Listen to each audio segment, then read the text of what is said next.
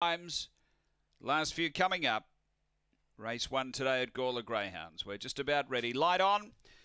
Set to go. First of the day. We're ready. Racing, Crazy Times flew out, got two in front early. Double Burn doing the chasing, then a pay up front behind those Allegra and Spring Fresh back at the tail. Down the back, Crazy Times a length and a half. Double Burn sticks on, about 5 away Allegra, then Spring Fresh and pay up front up to the turn. Crazy Times the leader, it wobbled away from the rail and Double Burn took the run and got clear. Double Burn goes on to beat Crazy Times, Allegra third, then Spring Fresh and back at the tail is pay up front. The time here is around 23 and 30.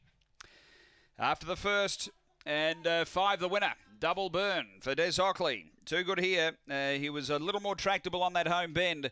Able to slide up on the